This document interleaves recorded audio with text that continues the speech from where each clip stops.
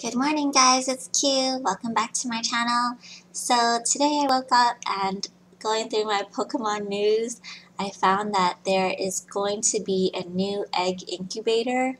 My friends, well, our friends at Pokemon Go Hub performed a network traffic decryption, and they found a new encryption in there, like a code that's going to have a new egg incubator. So I am super excited. I don't know about you, but could it possibly mean that it's going to speed up the process of walking those 10 km eggs?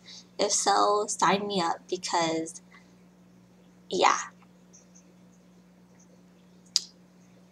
But yeah, that's pretty much it. I hope you guys are having good luck catching Moltres. I believe this is the last weekend to catch it. So good luck.